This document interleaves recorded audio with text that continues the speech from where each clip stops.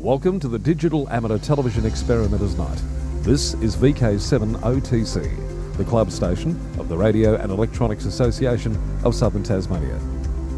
Amateur radio is a worldwide hobby that has many different aspects. Digital television is just one of the many modes and areas that are covered. Maybe you're interested in becoming involved in the DATV Experimenters Nights. You realise that you do not have to be a radio amateur or need any ATV equipment to participate anywhere in the world.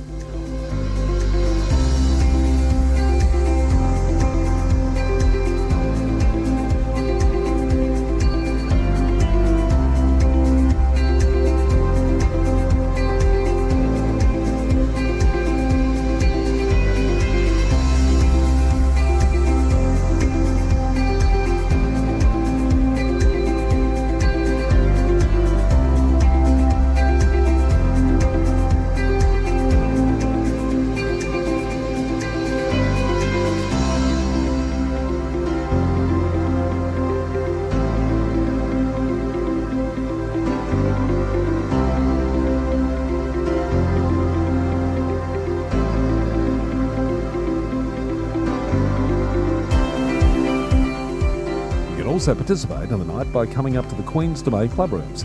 Yes, right on top of the Queen's Domain in the heritage-listed Coast Wireless Station.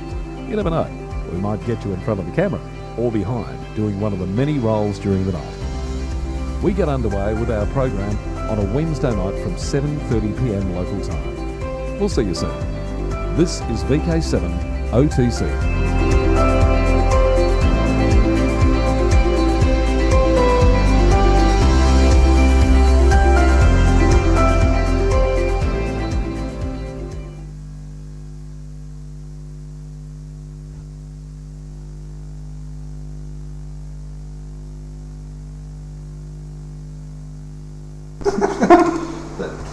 And we'll just get rid of that echo.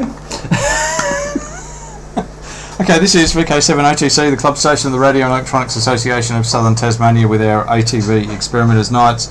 And I've got a very special guest and new to the ATV studio, Mr. Glenn Alldis. Good evening, Glenn. Good evening, Justin. How'd you be? Good. Now, Glenn's came along last week and was impressed with the setup, and mentioned that he one of his hobbies, one of his many hobbies, is I heard you say sanity check,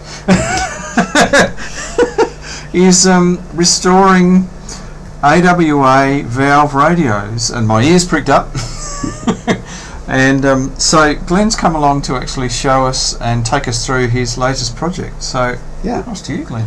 Okay, so yes, it was a sort of sanity thing, because I'm studying, and every now and then for a sanity break, I've been for the last year or so mucking around with some old radios that I've had in the garage, and finally got them to the point where I thought, yeah, I really need to start working to fix some of these. So I've been on a big learning curve as far as valve technology is concerned. But I find it quite fascinating. Cool. And what sort of led you to valve radios? Like, was it sort of you had a epiphany or? No, I just liked the look of the big old standard valve radios. Okay. I picked up a couple in my days at uni and carted them around with me, even though none of them worked. Okay. And so those were the first ones I actually got up and running. Fantastic. Then I took a fair break, and then I've got back into it recently. Cool. And the current project is an interesting one.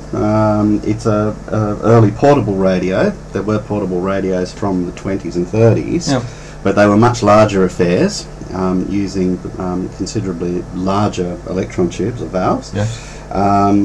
This one went into production in 1947 in Australia. Post-war. So post-war, they kept it in production until 1952. Wow. And it uses the miniaturized, well, they're actually technically called miniature valves, and these ones run at, their filaments run at 1.5 volts. So the thing that actually heats them up and gets them running is basically run off a small torch battery. So, okay. However, you need more than just a torch battery.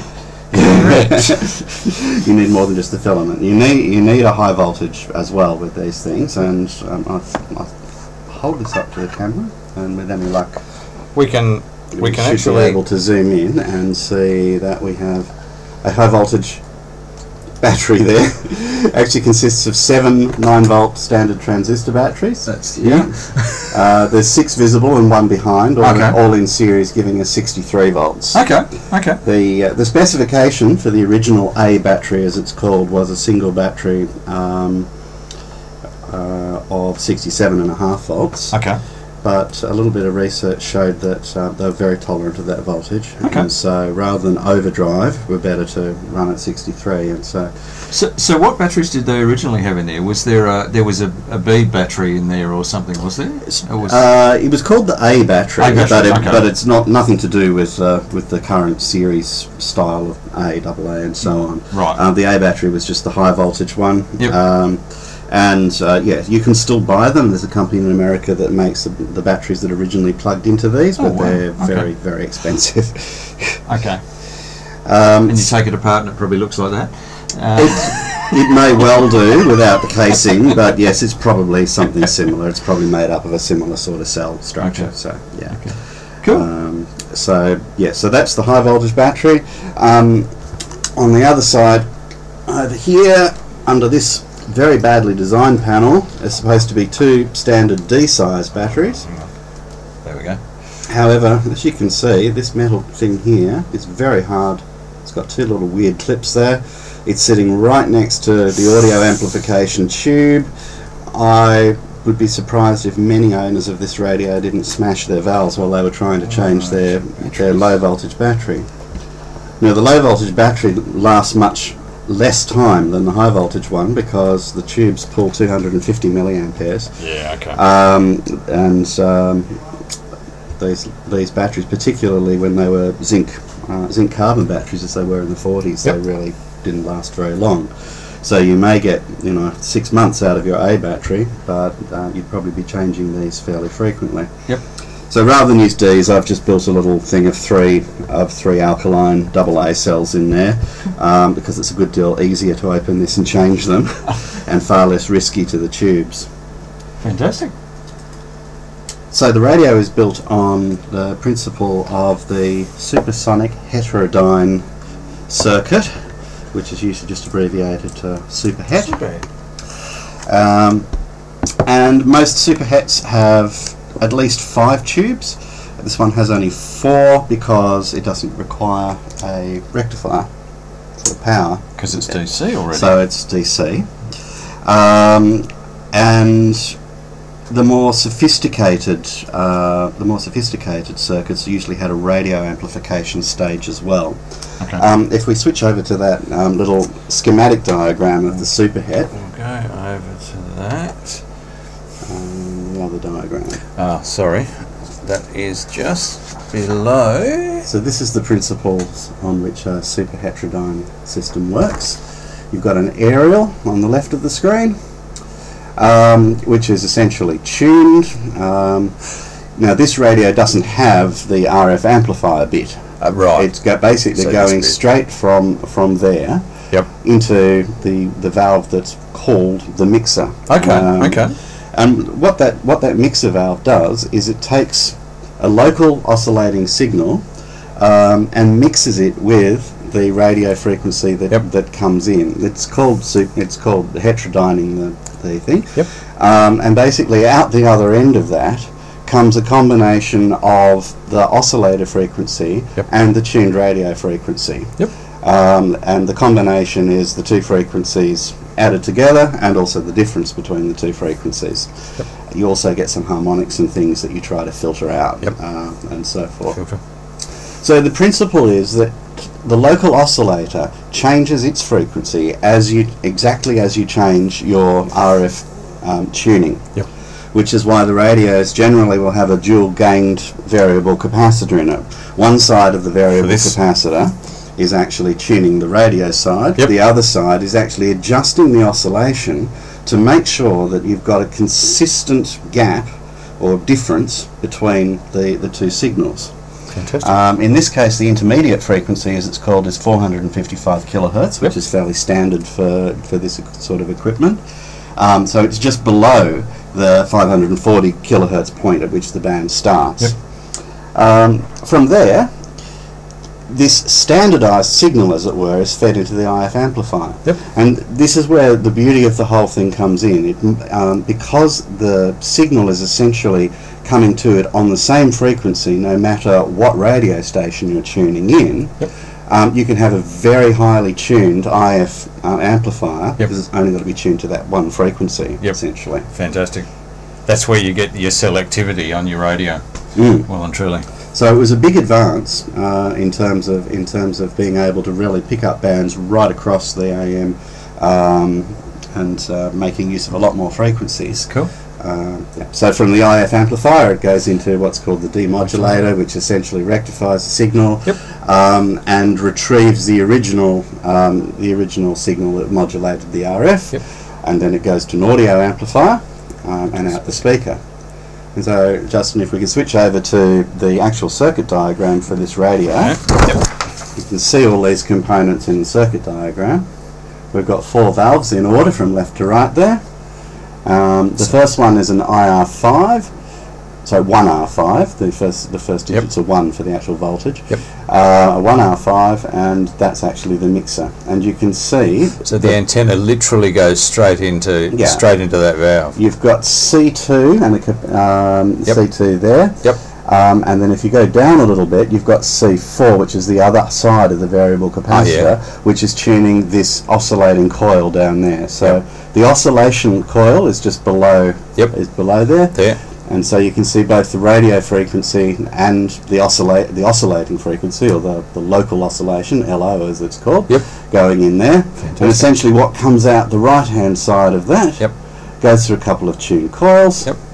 And gets fed into the IF amplifier, which is a pretty straightforward sort of thing. Which is a 1T4? That would be right, yep. Is that what I'm reading? Yes, I think that's right. Okay, cool. And once you've got that amplified signal, it then moves through the second set of tuned coils. It heads to the demodulating valve, which is the 1S something or other. 5? It's a 1S5. 1S5? Yep. Okay. And coupled across. From there, you can see it goes down to the volume control, which is R4. Actually, it's going into the grid on the other side. So just almost directly below, and then to the left a little. That way. That's there's R4. Sorry. That's your volume control arrangement there. Okay. And that feeds into the grid of that valve. And the signal is essentially demodulated. There's a couple of capacitors in there that essentially decouple things. And then it goes to what is essentially an audio frequency amplifier. Fantastic. And then to the speaker. And a matching transformer for the speaker. Well, it should match, but of course I don't have exactly the right speaker in there anymore, because one of the things I found about this radio was the speaker was completely dead and needed replacing. So do you know what the original impedance of that speaker was? I do actually have the spec for it. Okay. And the little J-car one I got is so close that I'm using the old transformer with it. And it's working beautifully. Okay, cool. I was very lucky, but that was just a lucky strike, as it were, at J-car Electronics. Okay. That's almost perfect. And the size was perfect as well. So cool.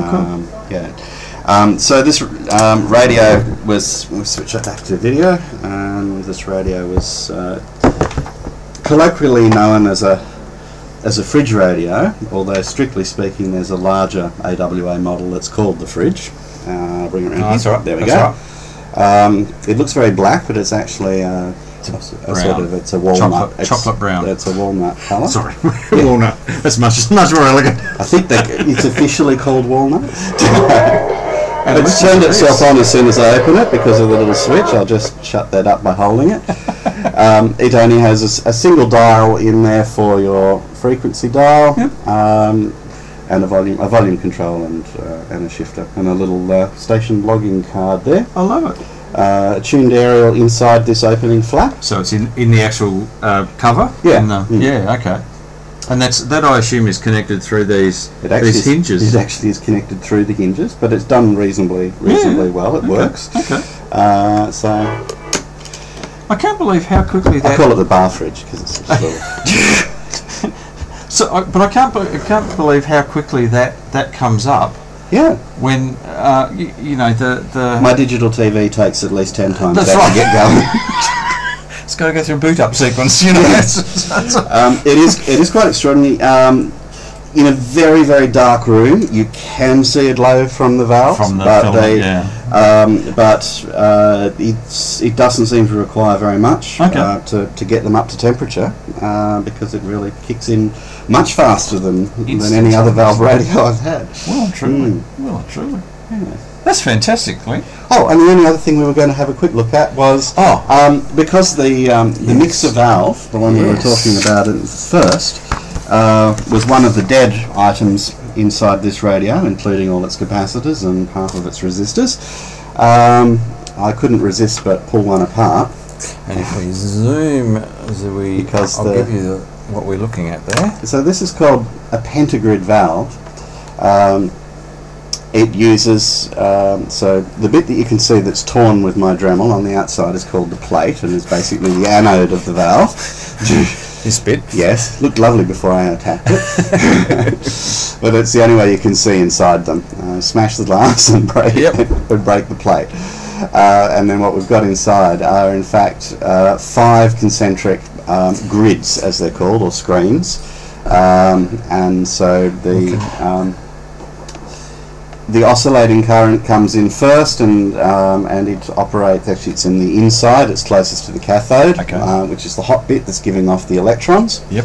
So a hot bit of metal in a vacuum will actually emit electrons. This is called the thermionic principle, and these are very high vacuum valves. They don't have any of that flashing that you see on the old valves that they used to use to try and get rid of the last bit of oxygen or whatever. They were achieving really good vacuums with these valves in the late 40s. It's turned itself on again. So one of the things I have to do is get a tiny spring for the clip. So it's being held with tape still at present. That's 99.9 finished. So yes, the oscillator frequency goes into the centre, and then you have a screen for that. Then you have your radio frequency feeding into the next grid, and that's also screened. And then essentially the two are mixed and come out at the plate. So the electrons are essentially coming from the centre of the valve. Come from the centre and essentially controlled by the grids as they go. Probably get. Yes, that's good. Slightly better.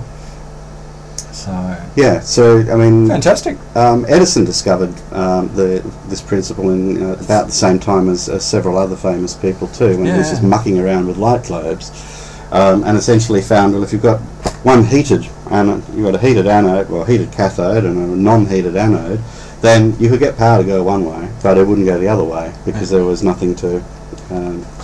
There are no electrons coming off the other way, so if you put an alternating current through this, you essentially rectified it, and it that's what they first became used for. Essentially, what we now call diodes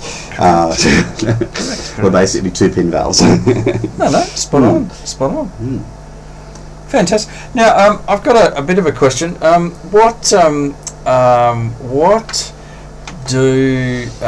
long did it take you to get to this stage? And probably a precursor question to that: what condition was this radio in when you found it or bought it or got it the first time? It was not too bad. And I bought it because the case looked like it was more or less intact. Okay. And the inside, I really had no idea how it would look.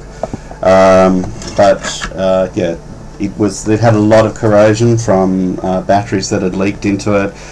Quite a few components had died. Yep. So the actual process of going through and replacing and acquiring all the necessary values of the components and so on, it probably took me a couple of weeks, working an hour or so after work.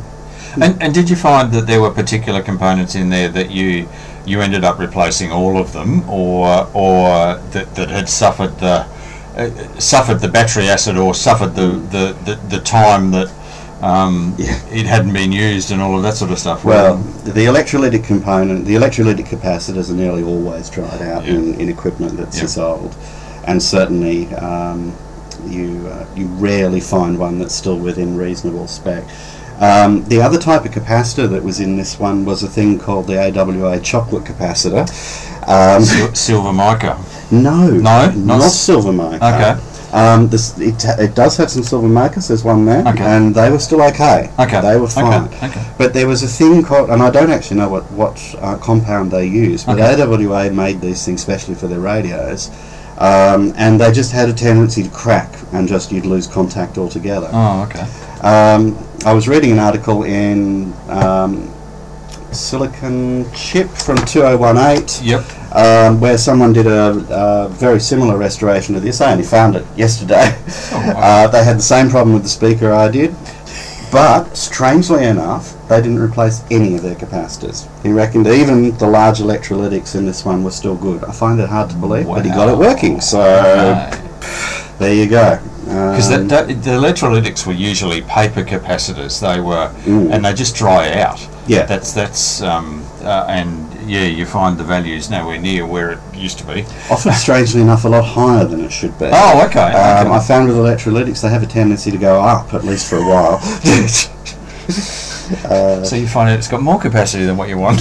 Well, yeah, it probably couldn't tolerate the voltages though, so it's going to short circuit fairly quickly. Yes. But at low voltage with a tester, it'll often come up much higher. You go, wow, that can't be right. So yeah, but I mean, there's actually very little expense in this. Probably the most expensive component in the whole thing is the 9-volt batteries. 9-volt batteries, yes. Well, that's fantastic. That is excellent. We've got a studio audience now with Warren and Ron. So, good evening. Good evening. Good evening. Has the studio audience got any questions for Glenn? And we are going out on streaming right at the moment, and I am actually monitoring the chat channel. So if you're watching on streaming and you'd like to put a question in, then feel free to, and we can maybe answer it on air or later. So and I noticed on the inside of the back cover there is a wonderful it's the circuit diagram, but it's also the service instructions. So all about the batteries and the A and the B batteries, and we'll let that one. Yeah, can we put that on the camera? Yeah, I just now. Glenn, I came in a little bit late, so I'd like to see the face of the radio. Right. So it actually turns on when you open it, because that's its only switch. It actually has a little. We've got a bit of interference inside the studio, so I'll just put my finger on that. Yes, it comes on when you open the lid. That is very nice. The aerial is in the lid. Yeah. It's a loop aerial in the lid. Okay. It's actually a tuned aerial. Yeah. Nice. I love it. Yeah. So it's sometimes called the AWA fridge, but I prefer to call it the AWA bar fridge because it's much smaller than the real AWA fridge, which I think is I wrote it down, a 439MY, about the same vintage. But yes, they made a couple of these sort of vertical. This is actually meant to be sort of vertical orientation. Yes. But so it really doesn't look much like what we would recognise as a radio now. No. And it didn't in 1947 either. It was quite an unusual design. That's the vintage of it, is it? 47. Yes. Yeah. There it comes with a little picture showing a serving suggestion there. The pack of fags and some coffee. There's the serving suggestion. I love it. I love it.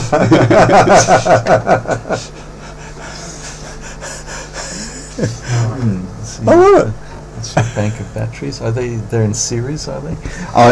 These are in series to give us 63 volts, and then we've got 3 AA's just to give us 1.5 for the filaments of the valves, and the 4th valve is hidden right down the back there. Okay. Which is actually the one we'd pull apart. Okay. Yeah. What a gem. And this, I'll just take that away. That's the inside of the back panel. That has the service instructions and the circuit diagram when they actually supplied you with the circuit diagram, which is quite novel. And I'll just turn it over because I assume you've come up with these wonderful stickers. This is the little that actually tells you the model and the serial number, and also its manufacturing date, and then it's restored by Alldis Had to put my name on it. Hobart. I love it. Very good. And there's one of them on the back. Yes, on the back here as well. That's better. There we go. The other thing that I hadn't seen until I actually pulled the whole thing apart was its Australian Radio Technical Services license is actually hidden under there. Because of course all radios had to have a little license on them. Well, absolutely. and a whole set of patent numbers next to it. Oh, there you go. Yeah. I love it. I love it. Let's go back. Great. Well, that any questions from our studio audience? Or applause. Definitely. We don't have a laugh track yet. We should get No, sorry, I haven't quite got that far in the studio yet. That's an interesting idea. The laugh track and the canned applause. The applause, yes. and we need the sign with the that lights up with the applause. So yes, on air. So applause. Yes. So any it does have a. So the challenge is to find a spring for this device, so that I can actually hold it closed properly, because that's one of the bits that I wasn't able to replace, is the spring inside the little catch that's meant to hold it closed. So my tape keeps going in the warm weather at the moment, and I wonder if you can't find an actual spring, is it worth talking to a watchmaker or something like that? yeah, I think it is almost it's so small it is really a watchmaking type spring that it needs. Yeah. But quite neat. And but a strange sort of shape. I mean, it sort of looks like it should be the other way up to on its side. That's right. Yeah, that's right. That's exactly right.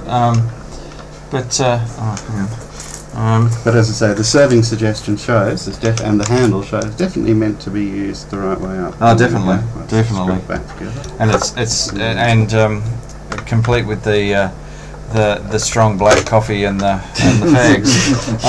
Yes. Dear. No, well, that is fantastic, Glenn. Thank you very much for taking us through that opportunity. And we look forward to the next project.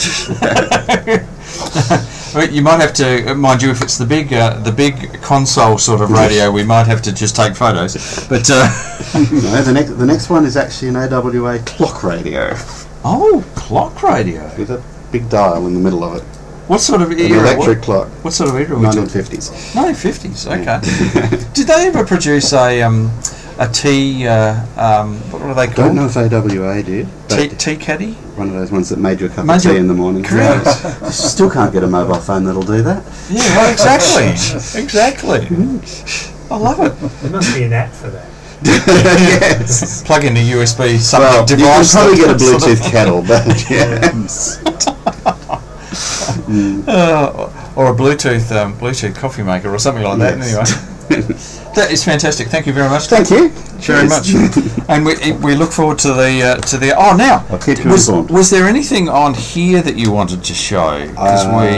If you can put that up, it does have a picture of the inside of the catch that I'm trying to repair. Now that will be 0398. That one.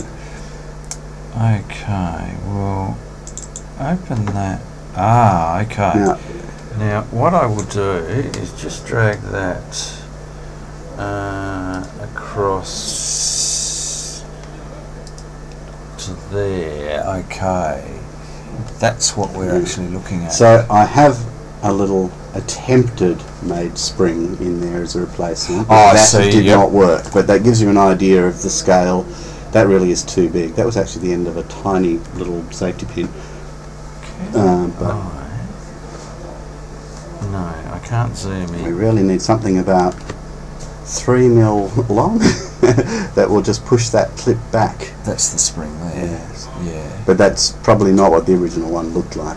It was just an attempt. I had a few attempts at trying different materials to try and how much room is there between the top and the bottom? Like when that's sandwiched, when it's actually screwed to the Bakelite, how much room are we talking? Probably a couple of mil. That's be probably not even. Probably about a mil. Yeah. Yeah. So it's pretty small. Yeah. Okay. So that one's fantastic. And the other two shots, if it's possible to switch them over, there's I think there's one of the original. You can see some of the components that have been replaced there. Cool. So the tubes are out of it there, but you can see the big paper capacitor there that I've actually replaced with two much smaller units, which are just mounted underneath now. And then the next shot I think shows the underside with some of these AWA chocolate capacitors in there. Those ones. Okay, I see what you mean. They've got a waxy coating on them. Yeah. And they're big. They're quite large. They were quite big. So as you can see, there's another one there. There was quite a few of them, and they were all well out of spec. What's their typical values?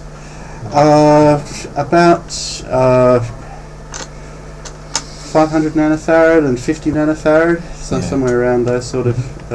Like they're huge for the value these days. Oh yeah, that's right. They're just.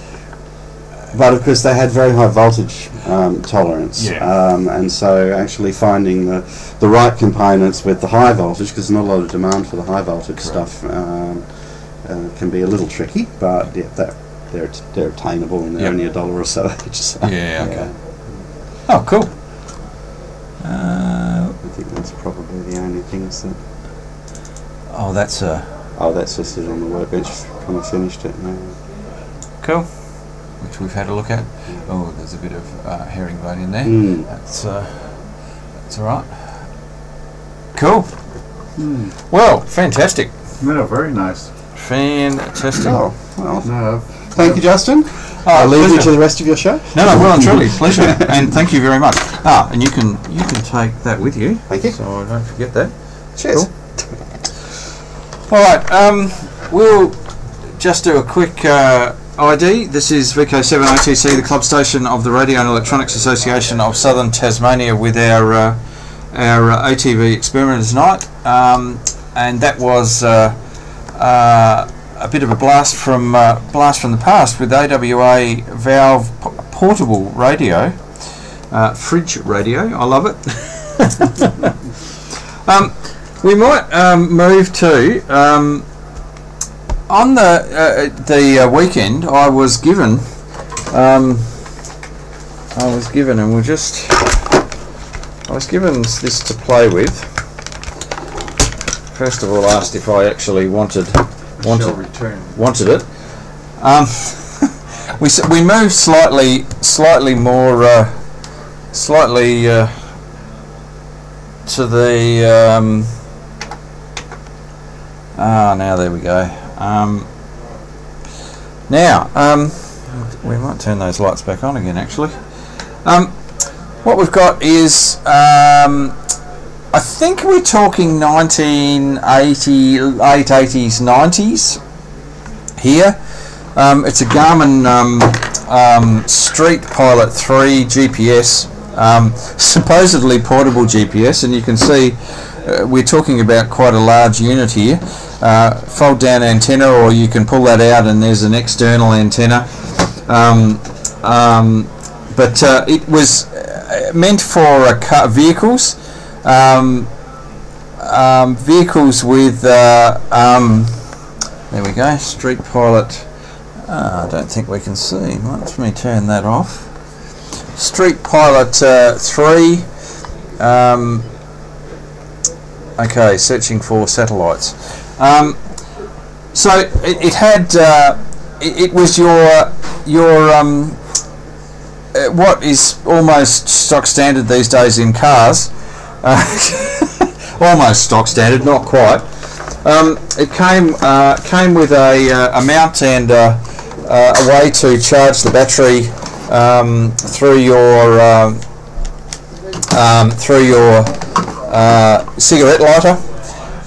It does 13 for satellite. it does have a voice, so it is of an era, and quite interestingly,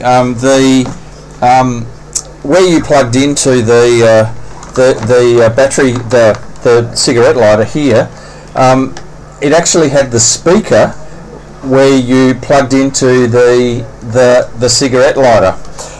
So the speaker was, and you can hear it here. I'll hold it next to the speaker. Searching for satellites. So you unfortunately can't select a particular different voice.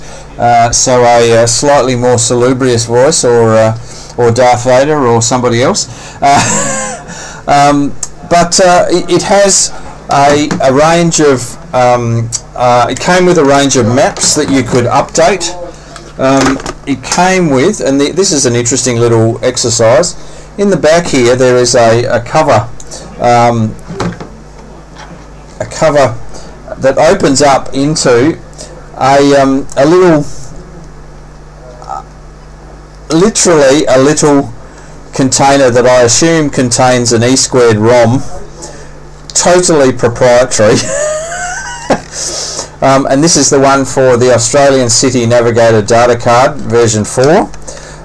Goes in, it actually locks in, and there's a little dust and weather cover that goes on top. So it's yeah, and you can set it up. You can trace. You can get it to do route calculations and all the stuff that you'd expect with a GPS these days. I was led to believe when it was bought new it was about $600. So $600, we're talking in, you know, the late 80s, 90s. So it's a fair bit of money, fair bit, and maybe a little bit later than that. I haven't quite got to the bottom of when it was released, but there's certainly on the Garmin site all the information about it and the manuals and all of that sort of stuff. So anyway, I intend to do a little bit of playing with it.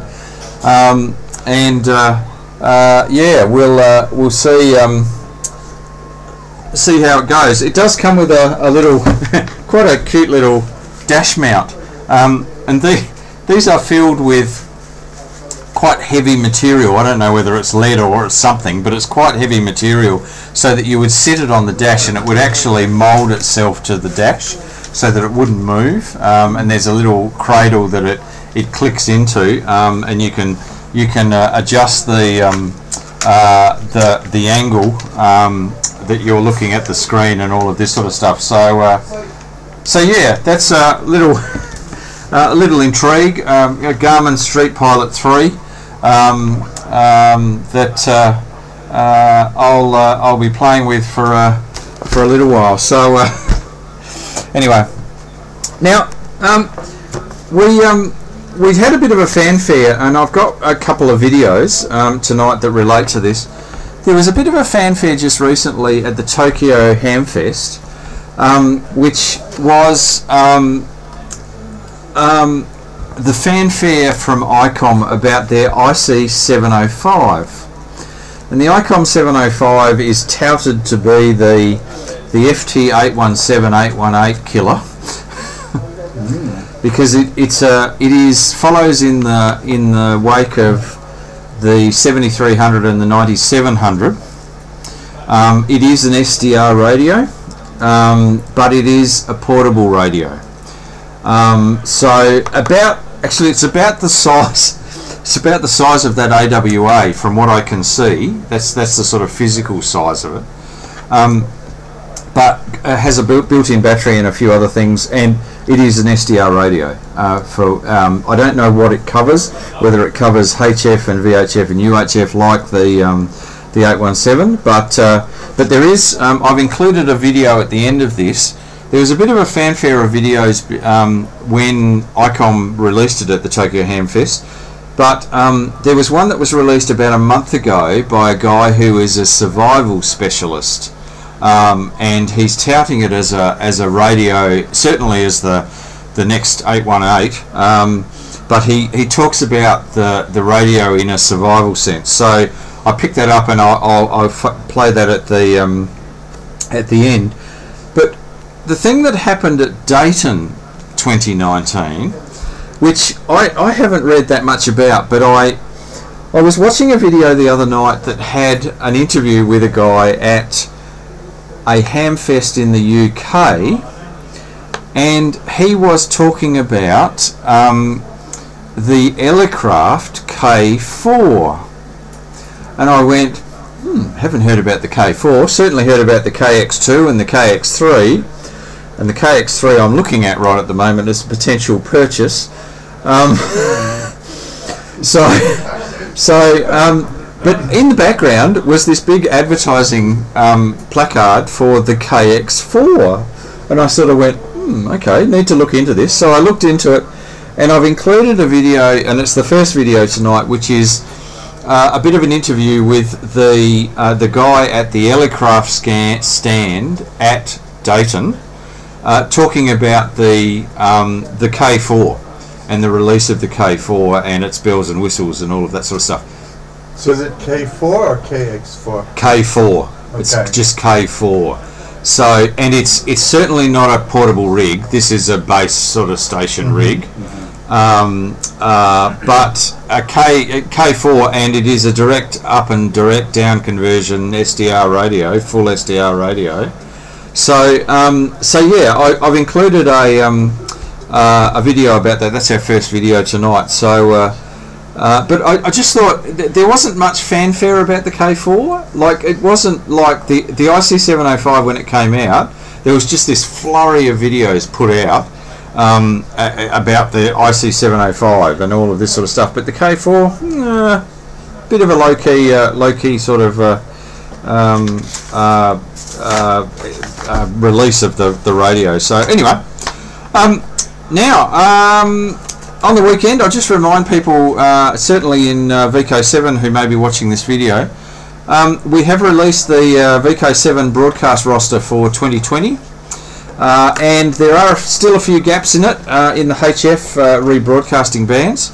So if you're capable of rebroadcasting on a Sunday morning, and I put a call out to those people who sit there and listen to the broadcast on their radios on a Sunday morning.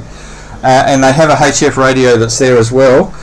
We can supply you with a patch box if you need a patch box, and all you need to do is basically go out on the frequency for the WIA broadcast and the VK7 broadcasts on the relevant HF frequency, and then take callbacks at the end. So if you're interested in giving us a hand to fill some of those holes in the roster, all of those other rebroadcasters and myself will be greatly appreciative. So I'll put the call out there. And just a reminder, the WIA has put out just recently the future of amateur radio. There are a range of issues facing the hobby, and what the WIA has done with the ACMA is set up a mechanism that enables them to put those issues out for suggestions, for feedback, for a path that we can gather that feedback and then feed it back to the ACMA. And so it's called the Future of Amateur Radio program. If you're a WIA member, you automatically become a member of this forum, and you'll get all of the updates and all of that sort of thing. If you're not, you can, and it's open to WIA members, it's open to non-WIA members. It is just basically open to the amateur community, and we want to get as many people as we can involved with determining what the future of amateur radio looks like. And the very first issue that's going to be put up there as a paper and a bit of a survey is around the Foundation license call signs and shortening them back to a call sign that doesn't have any problems with digital modes. So that's one of the first polls and the first information papers that's going out. But if you want to have a say, you need to actually get onto the Future of Amateur Radio site and log that you actually want to be involved. So encourage everybody to be involved. Now, the big news, big news. we're having the, you probably know, we're having the WIA annual conference here in Hobart in 2020 on the May the 8th to the 10th on that weekend. Now the event site is up and going and taking registrations right at the moment. We've got quite a few registrations already and only been open a week. There is, I just wanted to remind people that we've organised with the Spirit of Tasmania for our mainland watchers. We've organised a discounted rate for accommodation and the fare on the Spirit of Tasmania for the 2 weeks before and the 2 weeks after the 8th to the 10th of May.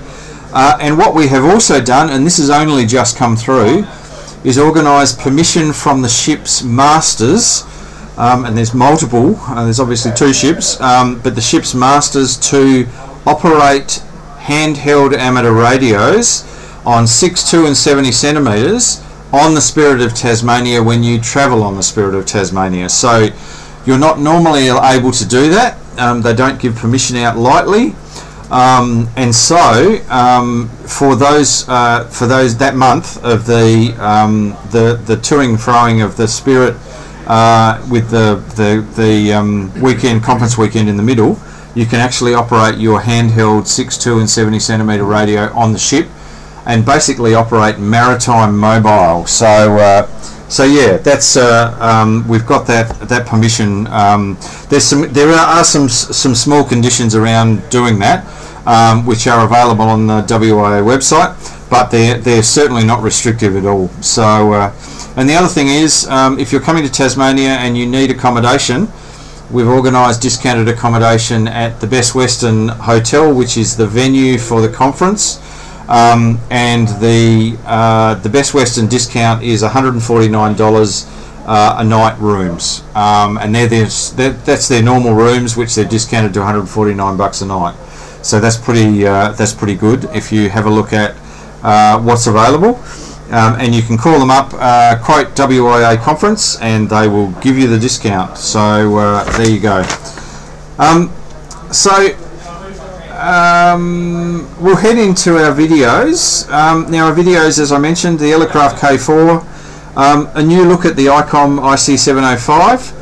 Now no amateur radio program up very close to Christmas would be complete without playing a Ham's Night before Christmas. So we've got that as well as a video. We've got if ham radio suppliers made more selling videos, so that was a pretty interesting one. And we go into, and I don't think we're going to get through this all, but there was a fascinating documentary, I think it was made in the 1970s, but a fascinating documentary about the discovery of the transistor by Shockley and his team at Bell Labs. So so that's on there, and if we do get through that, and I'm not sure we will, but we then go on to quantum computing and a simplified explanation of quantum computing. So we are on streaming, and if you want to throw a chat, anything on the chat channel, you're welcome to. And I'll just in a moment I'll take a bit of a listen on R2 and see whether there is any callbacks on R2. But I wish everybody season's greetings, and we are looking at having potentially having a DATV night on Christmas night for those people who want to maybe get away from their family a little bit and come up here and play radios on their new radio that they found under the tree. You're quite welcome to. So we're having a little bit of a Christmas night. Maybe get together, maybe have barbecue or something. No, maybe not, because everyone will be stuffed from lunch. But anyway, so we are thinking. So keep a bit of an eye on Facebook to see whether it's there or not.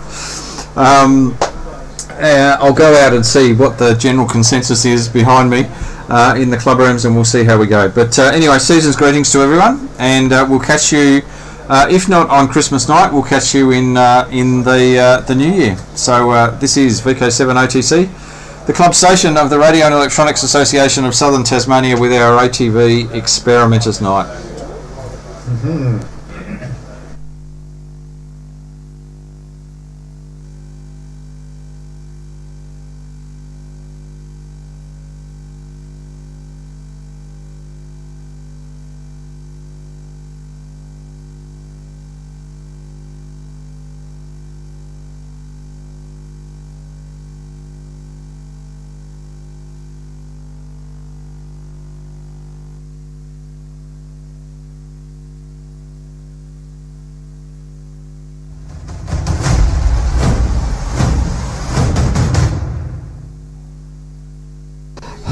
All right, once again, hand